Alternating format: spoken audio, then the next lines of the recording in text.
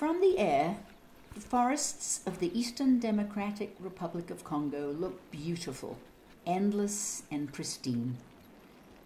The forest harbours a rich and mostly undocumented biodiversity of plants, animals, birds and reptiles. However, the canopy of the forest also prevents you from seeing what's going on inside.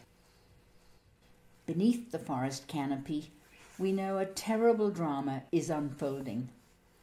During the last 2 decades, it is feared the Grauers gorilla population has decreased by at least half and is now listed as one of the 25 most endangered primates in the world.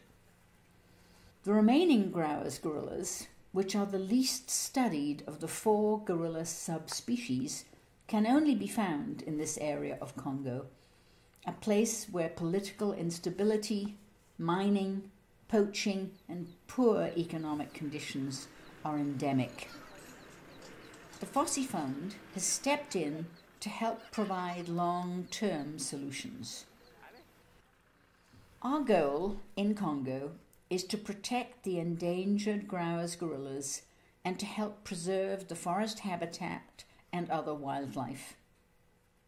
A permanent research and conservation field station was set up in 2012 in the heart of the Grauers gorillas range near the village of Nkuba. The forest in this area is not part of a national park. It is a community-managed reserve. Therefore, there are no national park rangers patrolling to protect the forest or enforce the law. Most of our field staff is from nearby villages, and many are former hunters, now conservationists. We have 2 teams permanently tracking gorillas, alternating every other week.